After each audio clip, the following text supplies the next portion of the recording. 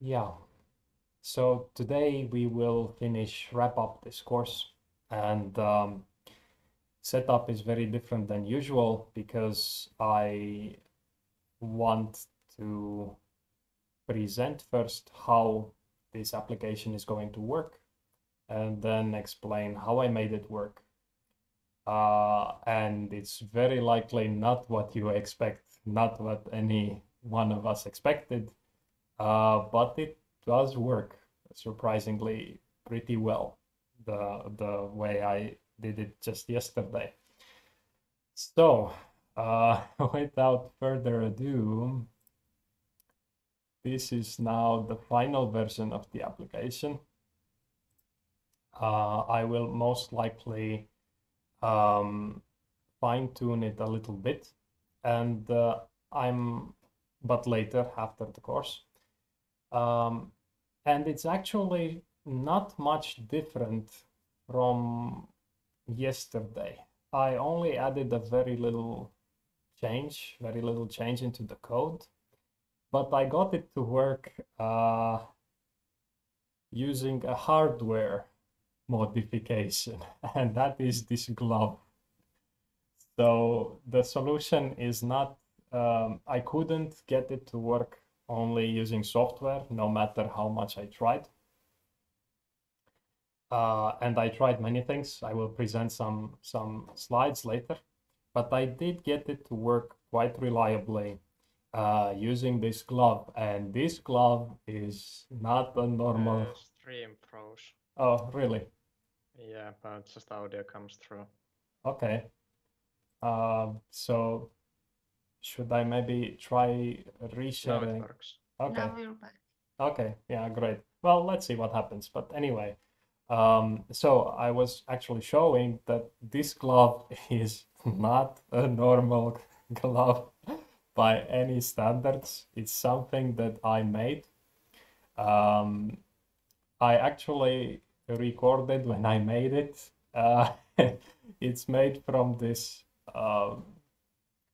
yogurt box, plastic box. You can make it also out of paper, I think, but yeah, it needs to have some kind of bright color on one side. And I also used some other things here. Basically, what this glove is if you can see now the screen there, it has a sponge. It has a dishwashing sponge here, and this is that part of the yogurt lid that actually is tied to a string on the sponge. So as I press on this um, table here, the sponge is being pressed, and this yogurt lid is raising up because it has a little bit of elasticity there. It's kind of like a spring.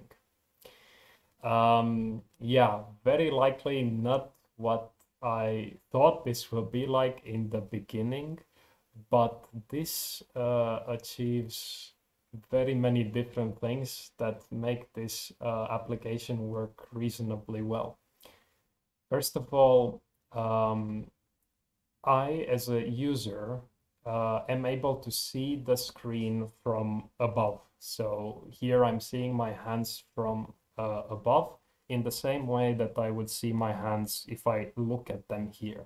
So somehow this upwards position is easy for me to, in my mind, understand that, okay, as I'm moving my hand and I'm looking at the screen and I see it moving there, that is actually my hand, and that is a natural way to see the movement. Second thing is that I actually feel some buttons or keys being pressed as I am pressing these sponges here. I can't really explain to you how this is affecting mentally, but it is very different than just having a normal hand next to it and touching this table. So pressing a button or just touching something has a little bit different kind of feeling to it. And third, as you can probably see, a color is being revealed there only at the fingertips and only when I am touching something. So I did try a bunch of ways to detect this kind of hand position and if I am touching something or not. It was really, really difficult to do because if I ask you now, am I touching the table or not, and with which fingers, you as a human probably can't tell that these two fingers are actually touching the surface. So the difference from this to this is very hard to notice, even if you have a trained eye looking for it. So it's not a good angle to shoot from and expect that you can also detect this. Machine learning, no machine learning, just human watching. It's just a bad angle to detect if you're touching something or not. Now this sun actually that is bothering me from the window is kind of helping to detect if I'm touching something or not. But if the sun would go away and you wouldn't see my shadows forming, it would be even more difficult than what it is. Okay, so this was a small introduction to how I got it to work. Now let's see how it works. So first I need to click this background button here where it says no background detected. And now I added it here a little bit of extra information. So this is something that I added from yesterday, but it has been studied by us in lectures 7 and 8. This is basically trying to look here on the left side of the screen now for this color, which is the same color as the yogurt lid as seen from the camera. And the difference here in the hit test and the code that we wrote yesterday is that if we have just a difference in the image, like what we see here, then the buttons are not going to be pressed, but the hover state is going to be triggered. And the button is only pressed if this blue color is color key is detected over the button in this hit test of the canvas. Now, you can see that I don't really have a great controlled environment here, and some stuff is happening there. And this is now because of this annoying sun situation. The sun is actually moving faster than you think, and this light here is, yeah, the reason why you see this line forming here is because the sun is moving.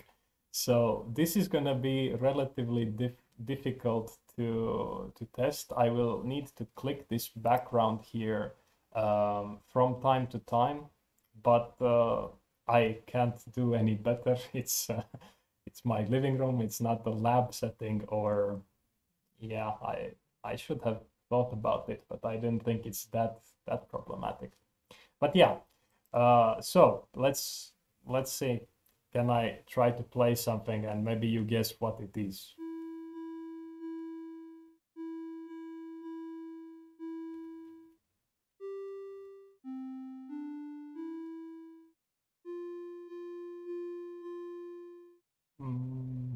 Okay, I forgot how it goes.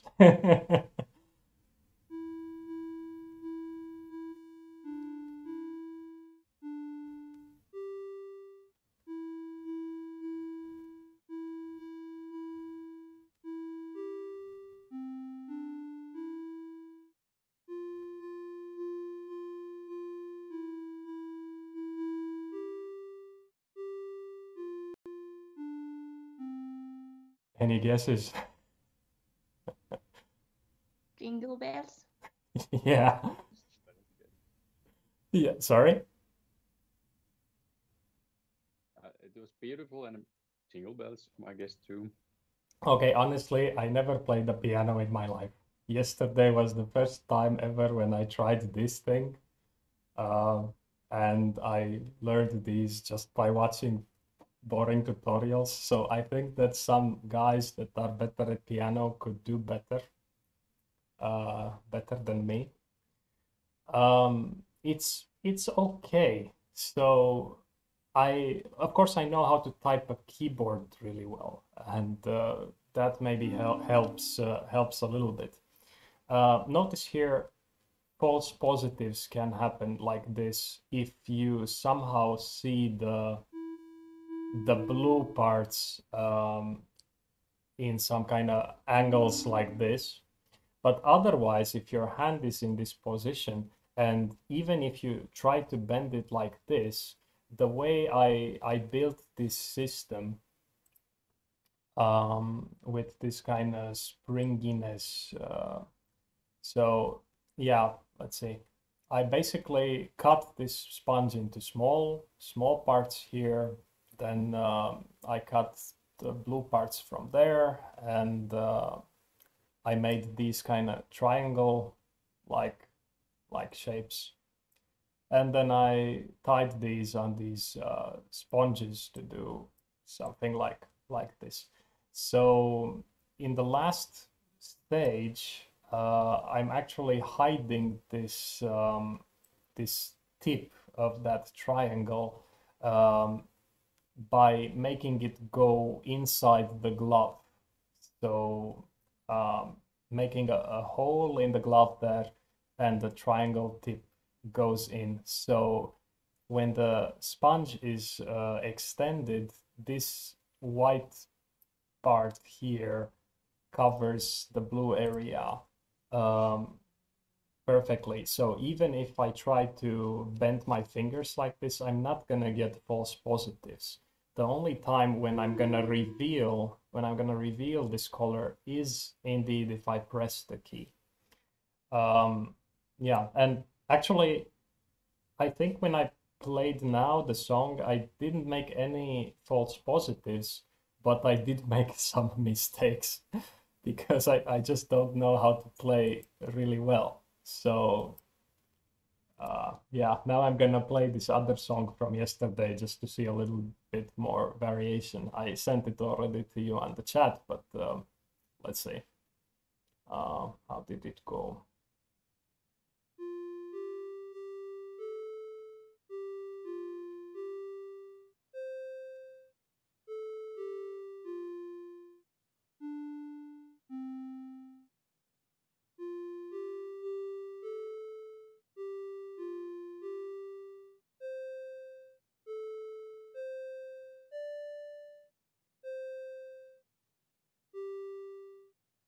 And I learned a little bit more.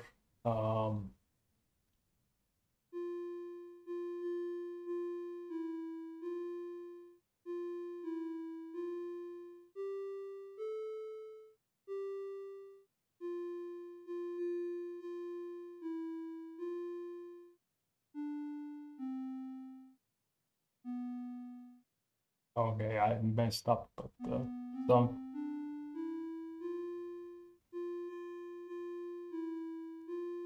something like that. Yeah, so it's relatively reliable. It's not the same as pressing a real piano because I'm not looking at my hands. So I need to learn a little bit how to look at the screen and think that they are my hands. But this is something that, again, I am relatively familiar with. I used to use drawing tablets quite much in the past, and even the mouse is something that it is doing that all the time. I'm moving the mouse cursor. I'm expecting the mouse to move to the left, but actually my real movement is here. And it is something that we have been trained to do ever since Windows became a thing. So I'm not sure if you know, but when Windows, I don't remember which, maybe 95 or 98 came out, they purposely added games into it so that people learn how to use the mouse. simple games like solitaire or something. Yeah, I think solitaire was there for people to learn how to click the mouse, how to be able to hover a location, how to click, how to hold, and how to drag it into a different place. This is something that didn't exist before that. And I know it's kind of hard to imagine it maybe because you're younger, but people didn't know how to use a mouse. They needed to learn, and they learned it in this fun way. That was their strategy, basically. And then, of course, right click was also a thing. I think that maybe Minesweeper was made for introducing also right click in a fun way. If I remember right, in Minesweeper, you check something with the right click. But yeah, anyway, a little bit storytelling here. And yeah, I'm relatively happy with this. I'm not extremely happy because I would have liked this to work without this thing. But let me try to tell you what other stuff I tried and what failed and why it failed. And hopefully you believe me when I say that it just didn't work. So let's see. I think you can't see at the moment my... Okay. Can you see this PowerPoint slide now? The white slide, basically.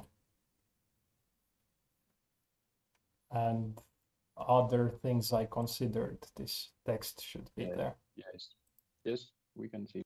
Okay, let me try to make this this webcam better.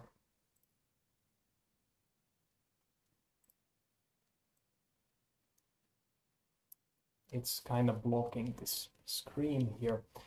All right, so other things I considered, and this was my initial vision, to do a simple hand pose detection and to figure out what is pressed based on this pose of the hand. And the way I wanted to implement this, and I actually did, I tried it, was I first clustered these locations, these black locations, to get some kind of representatives, those red, green circles there. Then what I did on top of that was actually I computed the minimum spanning trees for those. If you don't know what these things are, then I think DAA course, this design and analysis of algorithms, or clustering course, we have such things at the department, so you may want to check these. And I actually taught clustering in this course a little bit last year, but this year I didn't because I ended up not needing it. So this method failed because what I said previously, it could learn that, okay, I have some kind of fingers down and others are not, and it could learn that very well, but it couldn't detect that I am indeed touching the surface or not. So because the surface, it was very close when my fingers are up and when they are down, this top view wasn't enough. It just didn't work. It was making a bunch of false positives, and I couldn't play anything. Just didn't work. So what I did is I did the centroids, I computed minimum spanning trees, and then I actually took the branching factor. So basically how many times, how many links come from a single node, and I used the branching factor of these nodes as a long feature vector. So this is high dimensional data here. And it really worked. So if I would do something like this, or if I would do something like this, they would be distinguishable. But if I would do this and then move my hand just 1 centimeter down to touch the table, it looks the same. It just didn't work. This was the dream what I had, that maybe it's possible to do this. Then a different camera position, basically putting the camera in front of me so that you get this kind of movement. And then the keys would be below the hand. There's nothing wrong with this. This works actually great, especially if you add some kind of markers to the fingertips. This actually, and maybe some people have nails that are different color or painted or something, and then you don't even need to put markers there. This works great. The problem is, I tried using it and I got a headache. So after about an hour of playing around with this and trying to make music come as I'm learning it from YouTube tutorials, I couldn't play the song. My head started to hurt because I wasn't used to see my hand from that angle on the screen when I'm trying to aim at the keys. It's a very, very unnatural position compared to this one. I don't know if this would improve in time, but I did give it about an hour and it didn't click at all. I couldn't play any song really, not even simpler things than what I tried today. I also considered other stuff. I didn't try it, but basically I thought that this could be, I could have a circuit system here that when I touch something, light comes up. Idea for this came because as I am touching now something and this thing is lifting up a little bit, revealing this blue color. This is a mechanical movement and it is going to be slower than the speed of light. So, which is electricity and this light bulb there. So I thought that this could work, and probably it works, but I didn't have the necessary equipment to make it. I thought that I would cover the light actually in some kind of plastic material with a very dark color, like maybe dark green, for example. And then when the light comes on, it brightens that color. So essentially the same system we have now, but the hardware is different. It could allow you to tap the keys faster, because now it does take some time for pressing this and lifting that. But if it's just touching with a small button at the bottom, then it could be a faster response time. I don't know.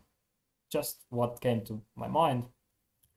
And actually this started off as trying off some origami models.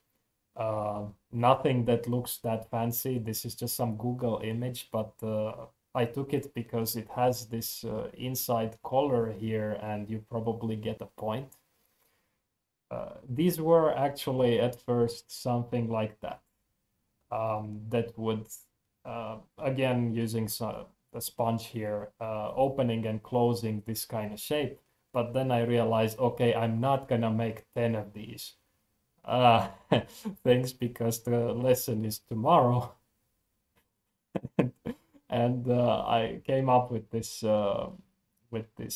simpler system. I also considered balloons. I have no idea what I was going with that, but yeah. Anyway, this is so you kind of see what went on behind the scenes. And I think I would like to hear what you have to say about all this stuff. Like, do you think it's cheating? that I couldn't do a fully software solution, and I had to figure out some hardware tricks. What do you think? I actually think everybody should open up their microphone and we should clap for you. I don't This is amazing.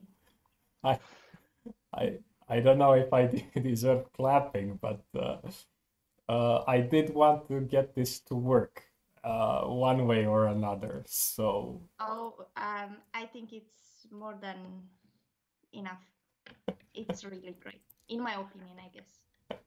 yeah, well, This is very great. It reminds me of some MacGyverish solution. Yeah, exactly. That's cool. yeah, well, sometimes you have to do it, and I really don't know. I actually Googled a little bit, and I haven't seen such a thing before. There are, of course, touch screens or touch tables that you can actually use to make such a system. But this has benefits. For example, feeling that you are pressing something in addition to just touching the surface has some kind of benefits. You don't need to buy an expensive table or make some kind of resistive, some kind of table that is able to sense where you are touching, basically like a touch screen but without the screen. I think that this ended up something nice and something that isn't really out there, like a new idea, and it does work to some extent, and I have many ideas what to do with this in the future. I'm gonna make it into a piano teaching tool. I'm gonna code some music there, and then I'm gonna make those kind of things from the top that are coming on your keys, and you basically need to press where it says that you need to press, and I'm gonna make it like a game, basically scoring it, maybe adding some visual effects when pressing these keys there. This is not just for a piano, this can be for anything. You could layer a keyboard there, you could layer a game controller there, you could, I don't know, if you have a lever that you need to move up and down, you could code that there. So I'm thinking that I want to refactor this code and make it so that you just call it as a black box, and you can give it the buttons that you want to work with, basically, but it should generalize well. So I don't know if I have time for it, but definitely this is one thing that I want to do in the future. And I also want to support the variant from yesterday where I don't have the glove, so that people can just do this moving the finger over the button and it will press, because who makes this? Like it took me about an hour to make it, and You have to start a factory for the gloves.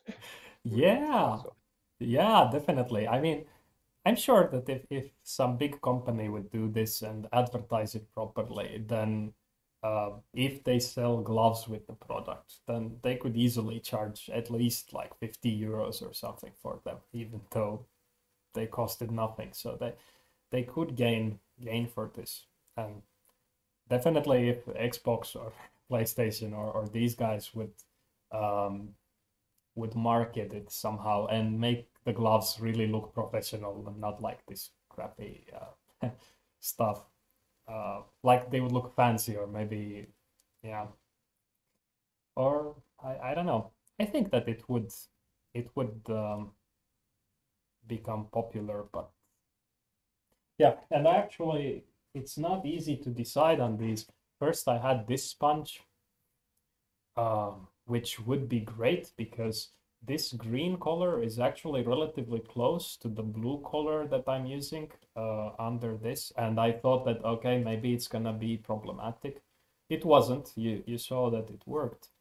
But if the glove and this fabric would be the same color, then even less to worry about. Problem is, when I made these, I couldn't press them. So pressing these like that is much harder than pressing these. These are easier to press, but they are strong enough to get this this thing up to keep this thing down. And pressing on this is just really, really difficult. Your finger actually starts to hurt. So I had this other sponge that was great looking and really fitting, and maybe this wouldn't look so weird. But difficult to press, especially with the pinky or maybe this finger also. And I just threw these away. It was a bad idea, even though it looked nice. So there are many things that you would need to consider when building these professionally, or maybe selling these. Yeah. But anyway, I sure had fun coming up with these kind of solutions. And I am a bit sad about this one failing. So I ended up not teaching you at all, almost, about machine learning.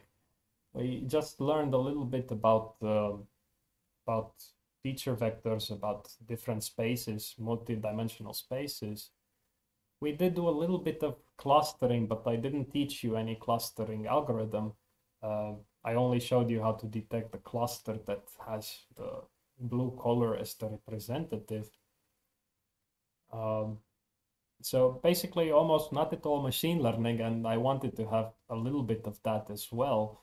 But when I saw that this is just not good enough, I tried this hand pose sometimes in the middle of the course, and I had time to think that, okay, I need some better solution if I want this to work reliably. It would have been nice to show you these things, but I think that you already have some idea how they work from the exercise tasks and those other videos that I pointed out. So if you ever need to do something like this, at least you maybe have some kind of starting point. Thanks. Radu? Yeah.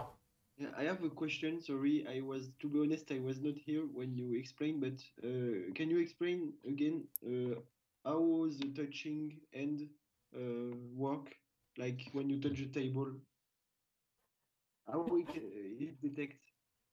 Yeah, so okay, I will explain once more because maybe some of you came late. So I just give another brief demo here. So this camera here above is filming now my hand, and then this other hand is here, which has this really weird looking glove with sponges on the bottom, but when you press on the sponge, something lifts up here on the top. And this is some plastic from a yogurt container. And yeah, that's it. Because when you press on the table, this thing reveals a different color underneath. And basically, the system works as previously, as yesterday, so that instead of detecting the taps when the changes in the image occur and making the noise appear, I'm just detecting the hovering for the buttons. And then as you are pressing something, using the color key from here, which is the same color as the yogurt boxes, I can make any kind of noise like this appear. So basically I'm detecting the touch using this cheating hardware solution instead of the software, because I found it to be really reliable compared to anything else.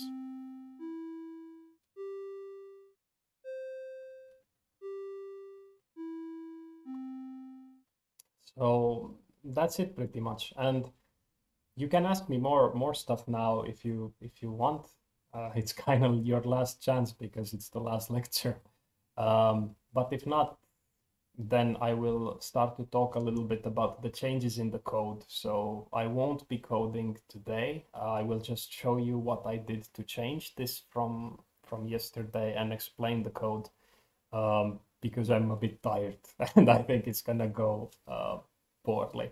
And the changes are really small. So only here in the hit test canvas, I'm detecting also these other things. So black means just hover is triggered, and this red now coming from the color key means that the down is triggered. So to me, yeah, and false positives almost never happen. Like you can do this kind of movement, but they do happen if I reveal this blue color in some other way. Like you can see it a little bit here underneath the components when I'm turning my hand upside down. But yeah, usually, so this is really reliable. It's the best that I could come up with that actually allows me to play some song without false positives, and all the mistakes that I make because I'm a lousy piano player. So this is now for those that came late and watch the video, because I did demonstrate my amazing ability to play real songs in the beginning of this lecture. So hope that answered. Yeah. Hello. Hello. Yes. I just want to ask, if we want to do it without the gloves, you know, I know you tried it, but is there any suggestions that you might suggest of what to look for if we want to do that? Well, the most promising thing that I found without the gloves is this thing. This position. So changing the camera angle to film from the front, and then considering the tips of the fingers. This could be done depending on your camera angle and your hand position. It could be done even without color, basically just checking again difference from the background here. Or you could use some kind of markers on the hands, but that's very easy compared to making these gloves that are like horrible to build. I mean, it took me an hour, and I was showing today in the beginning that this was the process. So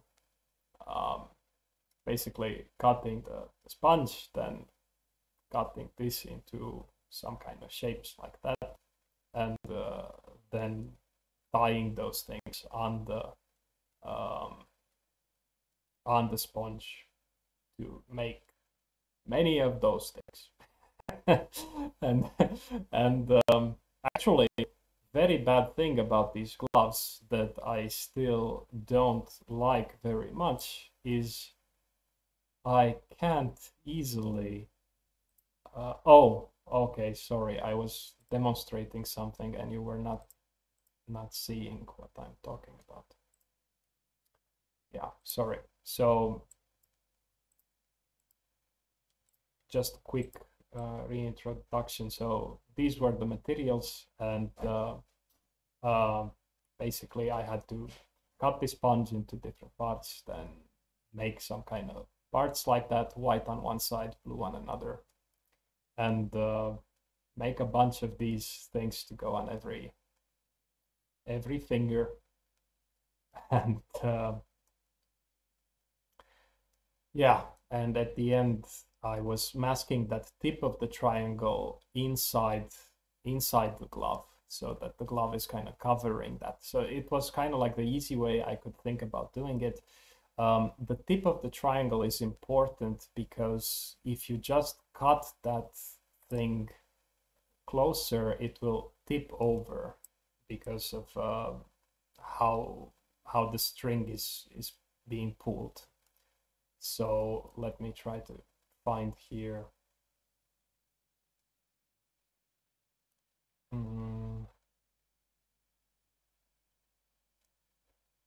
Okay, so here you can probably get an idea.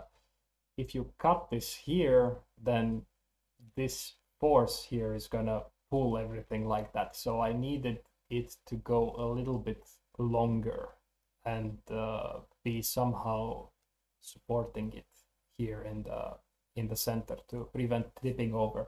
And this triangle shape was easiest to cut and fastest to make. So yeah, anyway, so one thing that I was talking about previously is that what I hate about these gloves, don't get me wrong, I kind of like the solution. It is reliable and it does feel like I'm pressing something here. If you make it work without the gloves somehow, you will lose some of the good things that the gloves are bringing. Of course, it also brings some bad things like complication to make it, and maybe sometimes this plastic thing wears off and it doesn't spring back anymore. I don't know what will happen. I expect that surprises may come. But the bad thing about it is I can't put my other glove on because this glove has these sponges here. I can't put the second glove on and adjust it properly. At least not in this live demo here, because I need to use the mouse also and click some other things. I don't recommend using the mouse with this. It's like using punching gloves or boxing gloves or something like that. So so yeah, I don't know what to recommend. I think, and you don't have to quote me on this, but I do work in the machine learning group, so I do know some things about machine learning. I don't think it's possible to make this without hardware help so that it works reliably, just because let me see, just because of what I mentioned previously. So when your hand is like this, it's very hard to know which fingers are touching the ground. So now only 2 fingers are touching the ground. Can you tell which fingers are touching the ground? I'm gonna change the fingers to 1 finger. You could tell maybe Okay, now. I think. Yeah. Now you can tell that it's the middle. Okay, can you tell? And number 1 and 3, number 1 and 4. Okay, great. Can you tell now which it's? First finger, like the index. None of the fingers. No, the thumb, I guess. I don't know. None of the fingers are touching. Okay, So that's the problem. so that's the problem, because from the top angle, you as a human can't even detect these precisely. And when you're gonna do this processing and your fingers are gonna do something like this, unless you're gonna use a system that really makes these things appear when you want them to, like make the detection proper, you're gonna have a bunch of random noise there, false positives appearing all the time. Even if your precision is going somehow magically to be like 98% or something, if a wrong note comes when you don't want it to come, it's gonna ruin the whole song. So I needed something that I can really rely on. You may not trust me here, but I do encourage you trying to make this better. And do use libraries. I did try to use a bit of TensorFlow when I became desperate. Nothing worked. So this is by far the most reliable system that I could make. And it feels a bit like cheating because of the hardware. It's the first time I ended up like I couldn't make anything work reliably without it.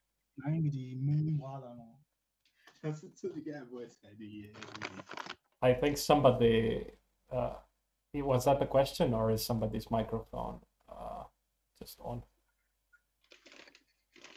Yeah, assistant for the second glove. Maybe. I need an assistant. Yeah.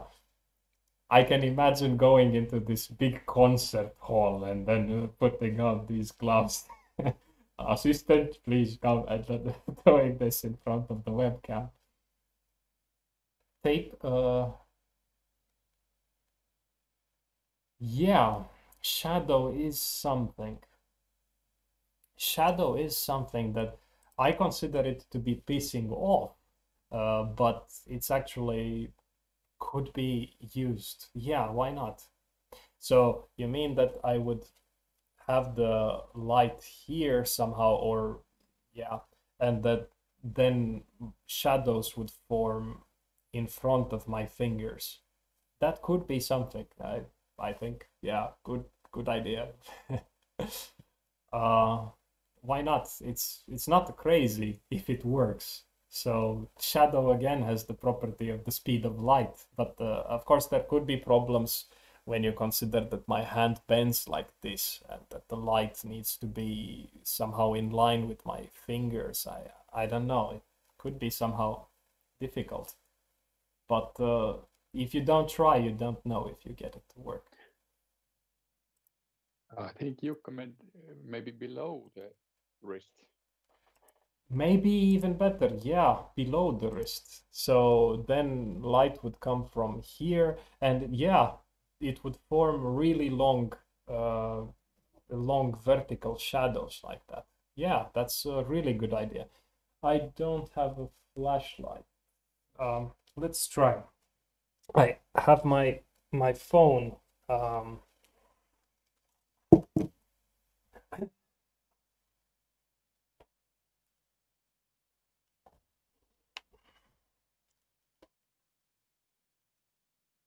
I can't even put my headset on with this other hand now. I do have my phone, which has a flashlight. By the way, what screen am I sharing at the moment? Yeah, okay, good.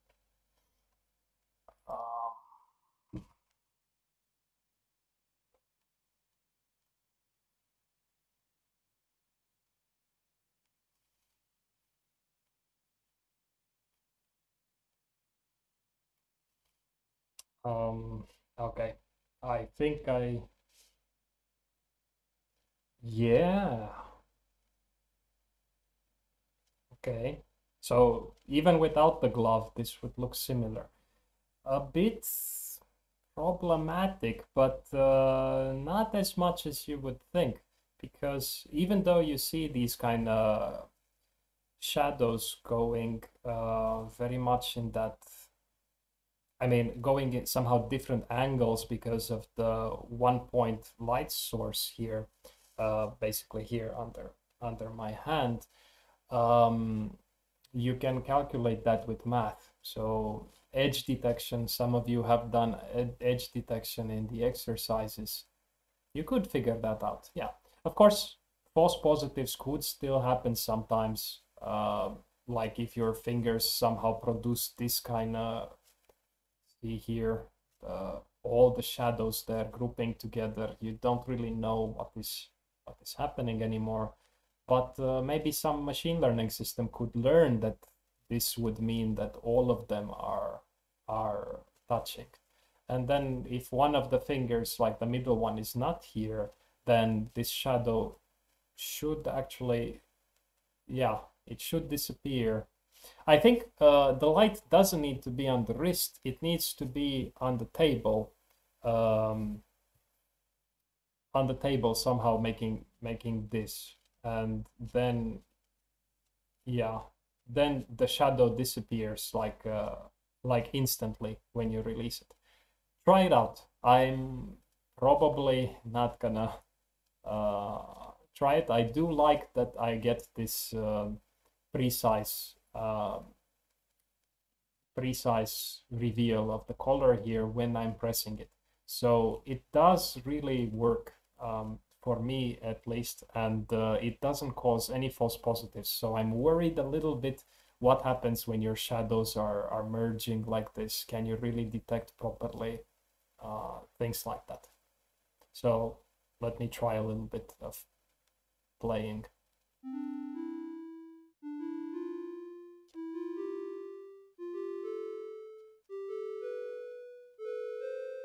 So you can kind of see where I was going with that. So I had this kind of pattern that I was playing, and it was really doing what, oops, this false positive coming when I'm doing this. So it's not perfect either, but normally when playing, your hand is never like this. So I consider it an okay thing.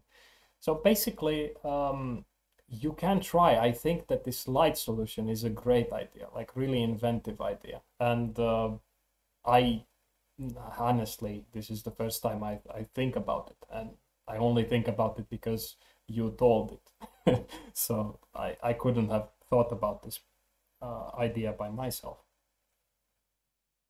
And I did think a lot in this project because I wanted to get something that actually works.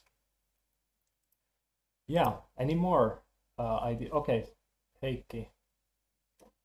Another camera at the table label to detect fingers hitting the table. Huh. Yeah. Problem would be that, okay, so maybe from the front. Yeah. Yeah, so another camera sensor, you don't need to see that one. So, so only to detect if you are touching the table or not. Basically, something like this, and only to kind of sense that, yes, these fingers are indeed touching. Yeah, you need more sensors though. So idea in my case was that you can do it with a single webcam, or you could actually even do it with your phone. So you could try to test this application on your phone by, let me see, is my webcam still on? Yeah, just by doing something like this. So maybe putting your phone on some kind of stand here, and then moving the hand in front of the phone, basically in front of the camera, but then on the screen of the phone, you will see the buttons and things like that. And you could even use the flashlight of the phone if your lighting is inconsistent. So, of course, this is because I don't have a VR headset or something that I could integrate this even better. But basically, I would like to get this with as little extra technical things as possible. So this glove is definitely a minus. Another sensor would definitely be a minus, but this is much cheaper than buying another camera. But definitely you could make this system really reliable if you spend a lot of money into it. Yeah, I mean, if you buy a table that is this kind of touch screen table and you have the piano there, it's definitely gonna work. You have piano apps on your phone, you can play with those. But it's just not the same. So I think that piano is really big, this big thing there, and we have not addressed many things like how to add all the keys, and is it possible to somehow pan the screen or Or can I actually lift this camera up really high and allow me to use the entire table? Would it still work then? So there are limitations to having fixed screen size and smaller devices as well. But these ideas are really great. So yeah, okay, so sometimes the screen freezes. Sorry about that.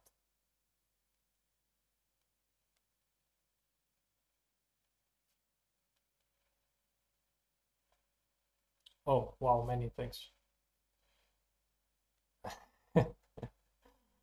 Yeah, Iron Man should be. I should have assistant like that. Was it Jarvis or how is it? What was it called? Yeah, yeah. Yeah, I really think the light idea was great. And another camera idea is also good. So I think that you will get a reliable system. I also considered microphone, but I forgot to put it there in the systems, in the slides. So basically microphone touching the table so that you sense with the microphone the noise of hitting the table. It doesn't need to be very strong noise, but yeah, that could potentially work. You don't know if two fingers are touching at the same time. You don't necessarily know that information, but it may be possible to find out. Maybe two fingers sound louder than a single finger. Again, all these kind of ideas can potentially remove the need for the gloves. It adds another need, and I think it could make it less reliable. So far I can really say that using this thing, I can play the notes that I want, and it won't glitch or have false positives. So far it's a reliable system. I don't know if these gloves will still work tomorrow, because maybe this springiness goes away. I need to make new ones or something. But what somebody was talking earlier, that if you make them from really high quality material, or if you really design them for this purpose and maybe 3D print some things on it or whatever, make some smarter system, I think this could be even better. I am sad that I don't have a full software solution though. Oh, when you press the table with your fingers, the blood is moving. Yeah, some spectral cameras might be able to pick that up, or infrared. Okay, two things come to mind. You know that it's possible to see in the night by detecting the heat, basically. So it could be that when you're pressing the table, then maybe blood actually leaves from the fingertips and they are colder. I don't think that this will happen. At least it will not happen in the fraction of a second that you maybe touch a key when you're moving it quickly. But now that I think about it, your finger may become a little fatter when you're pressing because of the skin that is being squished. Again, you would need really good camera and many pixels, and it may not work in real time. So additional hardware requirements. Anyway, they are all really great ideas. I'm surprised some of these things coming up now. Yeah, I really think that could work, this heat detection. The problem is just that you probably need to press for a very, very long time to detect any change there. So I don't think that if you put a thermometer to your finger, I don't think that the temperature will change instantly, or maybe even at all, unless you maybe cut off blood circulation or something like that. But yeah, I think that all of these are really potentially very good ideas. Okay, any more things to talk about? Now, also note here that this this screen that I have, so yeah, so going back to the application now, after the sun moved a little bit more, this is starting to show false positives in the heat detection for the hover state. So this is just normal because previously this was the background that was recorded and now things are different. This is not going to be the case when if you don't do this in sunlight and have to worry about changing conditions. I actually have here this camera here has the light on from my table lamp. Let me see if I can trigger this, if I can show you this again.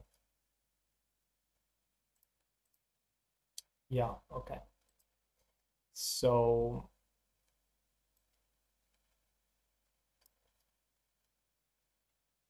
yeah, so I do have this light on. If I turn off this light, well, you notice immediately that everything is dark here. That's one thing. Now, if I click the background again, things reactivate. So this is now the new background. My hand is detected there, but these blue things do not light up here. Basically now my color key is way off, way different. I could reselect the color key from here, but now in the poor light conditions, there are a lot of false positives coming here. So I basically broke the system, broke the system because of bad lighting conditions. And when I put the light back on, okay, when I put the light back on, system is still affected by the lighting conditions outside because it's just so bright outside today. So you should do this with dark curtains or something if you really want it to work properly.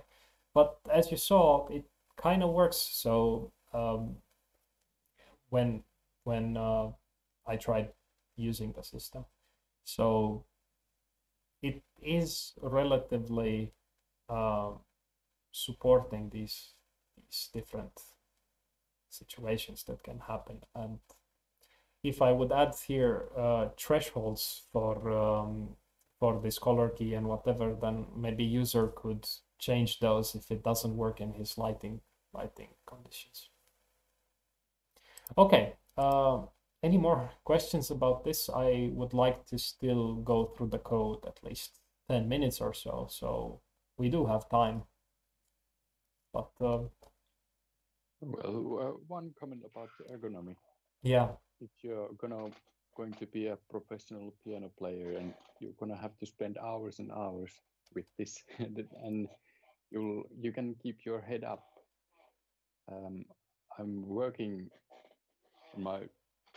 I was working at the university hospital at the operating theater, and they got there in the theater this extra camera which they can put on top of the patient, and they can use extra screen where they can see their hands and what they're doing. I don't know exactly what extra AR systems they can add there, but at least they had they enhanced the 3D system there, so they can see in the screen the depth of the picture better. Mm-hmm. And they can keep the head up. It's quite demanding for the surgeons.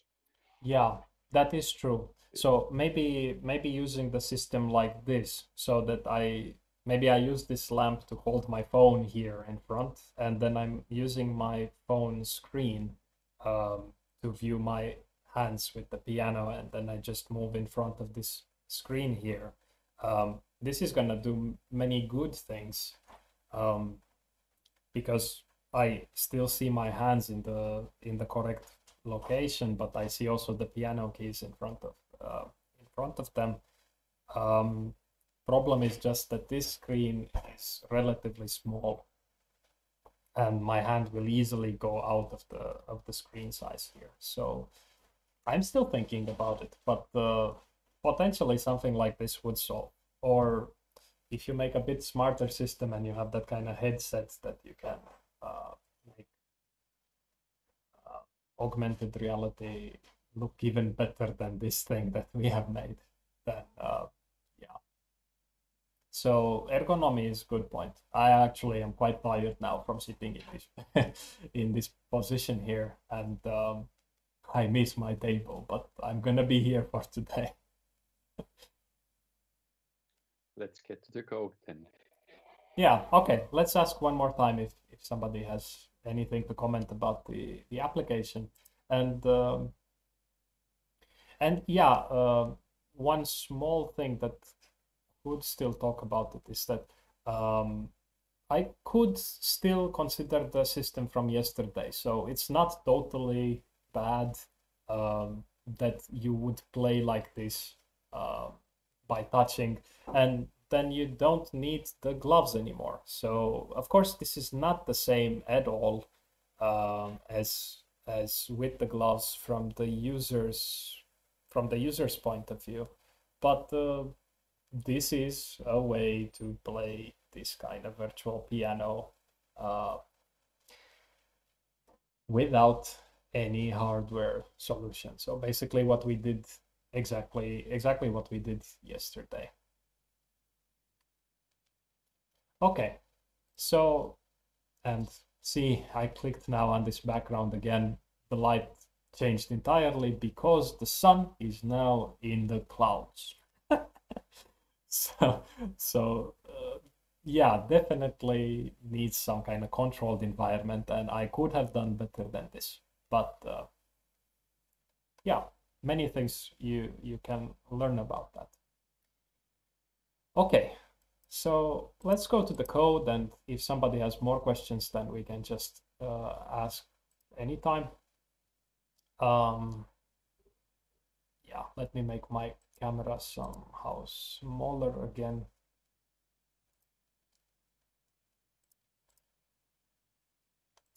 And maybe get it out of the way here. And I will just talk about how the code works. Let's see. Yeah, now I see it better. And I will not type anymore today. Okay. So let me try to remember all the changes from yesterday. I basically created more piano keys. So yesterday we had just this one key that we used for testing, but we already did this in lecture 5. I pretty much copied it from there, but I made the keys a bit bigger, so they are a bit longer now. They needed to be longer because if I want to press also with my thumb is relatively low, and all these fingers here on the top would fit on the keys, but this one would not fit on the keys. So I needed them to be longer. Again, one thing that I had to figure out that needs to be done. So yeah, just creating more with different frequencies, nothing special there. Then I actually disabled the event listeners, and now I can, where you can press the buttons by clicking on the canvas. I did this because now we have this color key selection happening.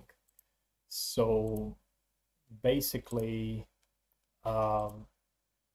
here I can change now the color key by pressing a color on the left. So this is overwriting my button presses on the left now, this functionality. So I can't play anymore the piano by clicking the notes. It's something I don't like. Maybe I'm gonna make this so that you press the color here and then you have to select from there. Otherwise you can play the piano. But at the moment I had to disable these event listeners. So now it can only be played with the gloves. Right. Yeah, and I added these other event listeners for the mouse down so that, yeah. Code. Sorry. See code. Oh, thank you. Yeah, sorry. Yeah, so these event listeners were removed and this one was added, and you should remember this one from lecture 7 and 8. We just update the color key with whatever was pressed on the canvas. So yeah. Okay, then here in the draw scene, this is where more things are happening now, especially here. So this was not done yesterday. We are getting the locations of pixels with the color key. So these locations are the locations of the pixels that are revealed when I'm pressing with the gloves, with the where the color is revealed from underneath this this white masking material. And I am drawing these also on the canvas here, so you can kind of see now that this red pixels are appearing here on the left. These are the ones that are matching the color. Oh, sorry, here you don't see again. Yeah. So here on the left, when I am revealing pixels that are matching the color key, I am showing them also on the left to somehow confirm to the user that yes, these are indeed recognized, and they are appearing as well on the right here, smaller on the hit test canvas. So this is not necessarily needed to highlight it there, but I think it's okay. Yeah, going back to the code.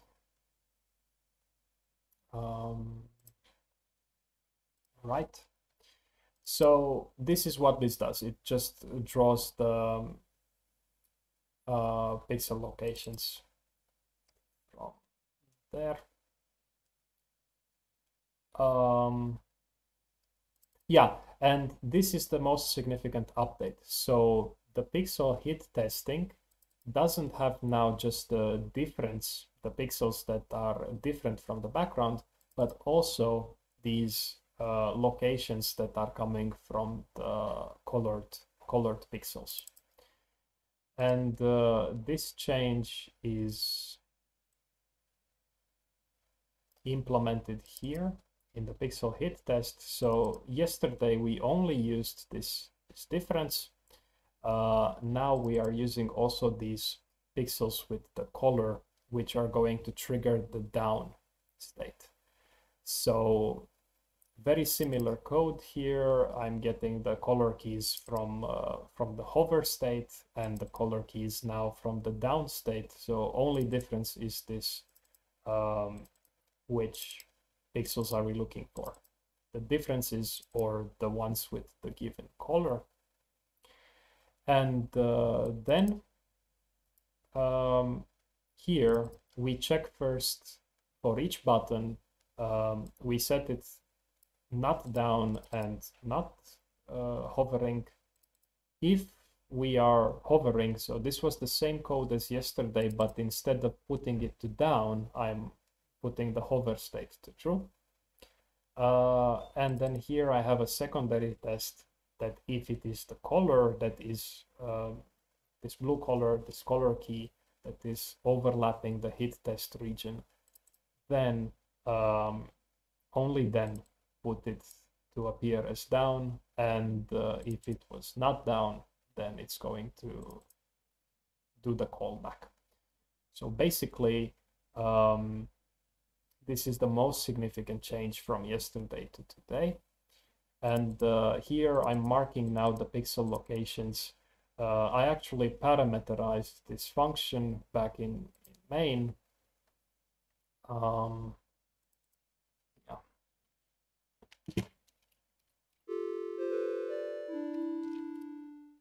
Sorry, I put the keyboard in the screen and something strange happened. I think that keyboard has some blue reflecting light from it, so it made a lot of false positives. Sorry about that, it's still running there in the background. So this mark pixel locations, I'm just saying here to make the pixels red when they are from this color key pixels. Otherwise, this is going to be 0 here, so they are going to be drawn in black. So just marking there in the hit test location. And that's it, really. There may be a few smaller changes, but they are just visual changes. Yeah, like here, for example, I'm drawing a small rectangle on this background canvas to show what is the color of the color key. So just making a small rectangle there, and the text next to it telling you that this is the color key and that you click here to select a different color.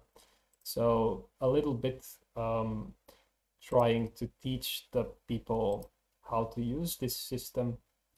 It's still not great here. This color key is not readable very well if your background is so dark.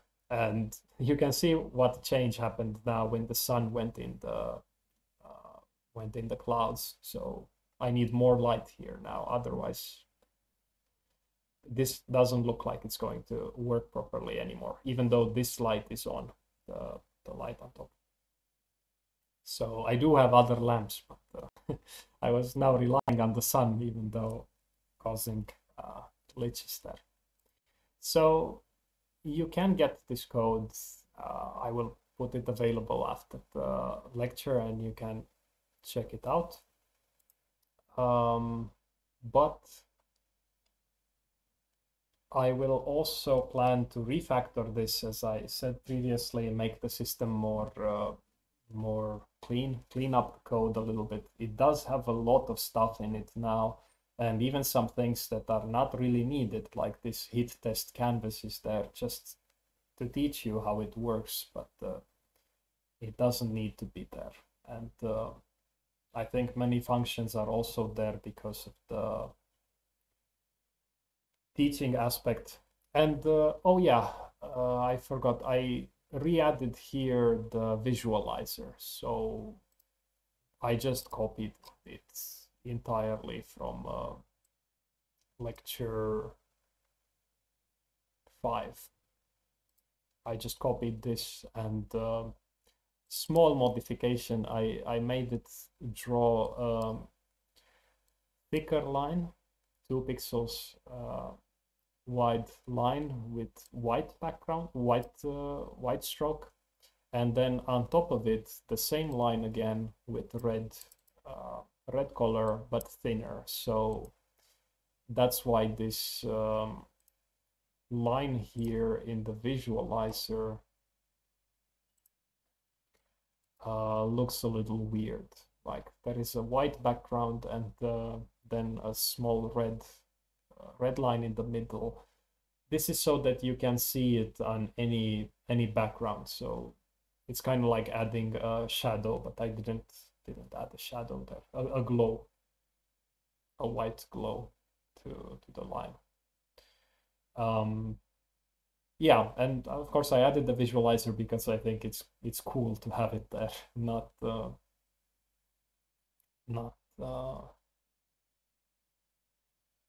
no other reason really. Yeah, so any questions about the code? I didn't insist on it too much today, so if you followed yesterday and were able to understand that, then what I showed today should be relatively straightforward. Oh yeah, one thing that somebody pointed out yesterday, I forgot who it was. I was using by mistake yesterday the another button handler code that I had made off camera when I was preparing for the course. And it's a little bit different, but very little. So I think that you can follow without problems, really. If you have seen the lecture about the button handler system and you understand how it works, then it's not a problem, I think. But yeah, sorry about that. You did notice that some method names were different there, and that's my fault. So I had to be more careful, but I forgot which one did I teach in the course, and yeah, but it's pretty much the same thing. Yeah, so that was it. Any more questions? Last time to ask questions in the lectures. Yeah, Radu, I have a question again. Yeah. Yeah, it's about more the project, but you talked about it today. But if you want to make a score, how can you like register the old scores and keep it, because we only make front and we have not, I found it very difficult, like to save. Wait, I don't understand. Do you mean that you want Like, to imagine like you make a score and you want to like save it, so that like, when you come back to the page, it yeah, remembers your score? it is possible. Yeah, well, browsers nowadays have local storage.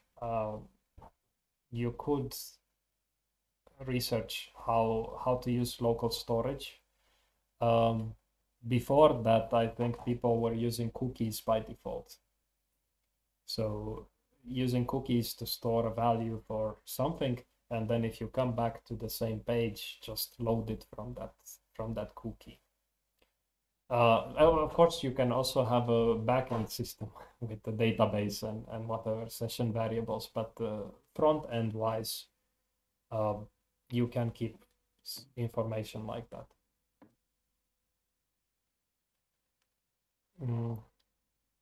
And of course, if the person clears cookies from the browser, then it wouldn't work anymore. And I think the local storage is also, you can remove it somehow. But for instance, if there is like several people who are playing the same game, you can't see the score. No, well, you need a database and the server where to host these scores. So now you hear some things about serverless technology, but it's not serverless technology. It's still some kind of cloud system that holds this. But so basically, you need some kind of database and some way for one person to update the database and another person to read from the database, or transfer somehow the data. Sockets are also possible. I never worked with web sockets. So in multiplayer games, sockets are usually a way to transmit data faster than using HTTP requests. So sockets can transmit data from one client to another client and then get feedback immediately when the data was received. With web requests, you basically make a request, then wait for the response, make a request, wait for the response, make many of these requests just to see if something was updated into the database. So sockets could be used for multiplayer scenarios like that, but for storing scores, if you want to store scores from multiple people, you need a database and a server. There are some free hosts online. I remember students in the past doing something like this, not in my VVD course, but in LAMAT course, another one I was teaching. They were making location-based applications, and I don't remember the name of these services, maybe Heroku or something like that.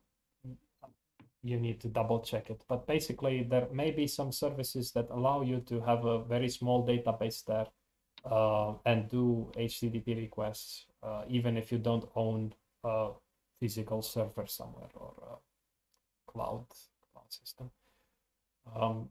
But please, other students, comment. I'm not really good at these things, and I am pretty sure that some of you here today know how to answer this question even better than me.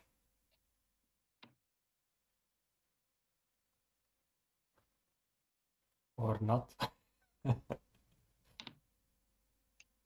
Yeah, so I think the easiest way to do this is cookies, but I'm not even sure that would work in CodePen's environment. oh yeah, If we yeah. need the score, you really need our separate page, not in CodePen. Yeah, good point. So, okay, but I think that Julian was asking about the way to store the data so that other players also see the data, so they wouldn't see the cookies of another computer. But what you are saying is also true. I think that you may not be able to access the CodePen cookies. But CodePen is irrelevant. I only ask you to use that because I find it easy to check the code and the project at the same time, fork it, and then make updates. Often you're sending me questions like, okay, this is buggy. How do we fix it? Very easy for me to get it working in my environment and then make the update and send you the link. And you don't need to have your own server. So last time I taught the course, students were uploading to CS server, to the server at the university, and I made some kind of system where you could upload a zip file and then see the results. It was okay, but not ideal, let's say. So in practice, you don't need to worry about CodePen when making an application. And even for this course, you can use GitHub or something else. Even send me a zip file. But yeah, does any student have experience with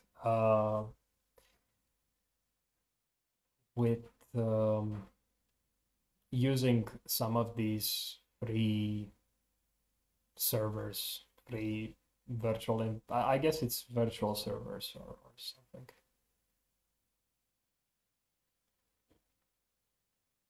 Like, has anybody needed to store data somewhere and used some online solution for it instead of investing in their own server? Yeah, we can use like Firebase. It's free for some like 100 users or something. Like if they exceed, only they will charge. Okay. But it's a cloud server. It's totally free. For developers, it's easy. Okay. Yeah, and also in the chat. I have also used Amazon services. For starters, they use it's a $1 authentication, and it's technically free if you limit yourself. Okay, and I see in the chat Radu also mentions this Heroku, so I was kind of right about this. So yeah, I mean, you don't need to do this for this course. I never taught anything like this, like any backend stuff. But if you really want to have scores in your system, then you can do that. And you can try this Heroku. I'm basically using the server that we have at the university where I have access and I have my own databases when I'm making some things with scores. But you don't have access to that by default, and you only get it if you are doing some kind of project or like master thesis or something, and you really need access to it. So it's, yeah, check the online variants. They do allow some free small sized. Okay, I think that's it for today. Any last minute things, or is this it?